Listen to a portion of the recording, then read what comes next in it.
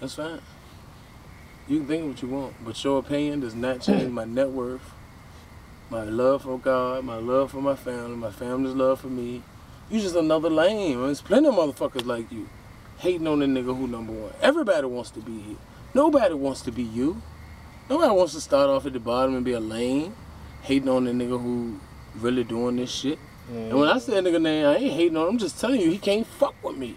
It's real. Like Floyd Mayweather be like, sure, that nigga can't beat me. I mean, I looked down and seen the nigga hand, I beat the fuck out of him. You know, this nigga can't fuck with me. I mean, come on, man, this nigga sleep. I see him at the party, he ain't even got a camera in his hand.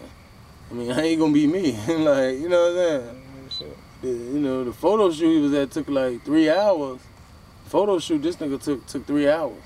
Somebody else was taking pictures of him. Them 3 hours he was doing that? Bruh, you know what I do in 3 hours? Come on, man, 3 whole hours? Bruh, I might have 80 videos and 90 pics. 3 hours.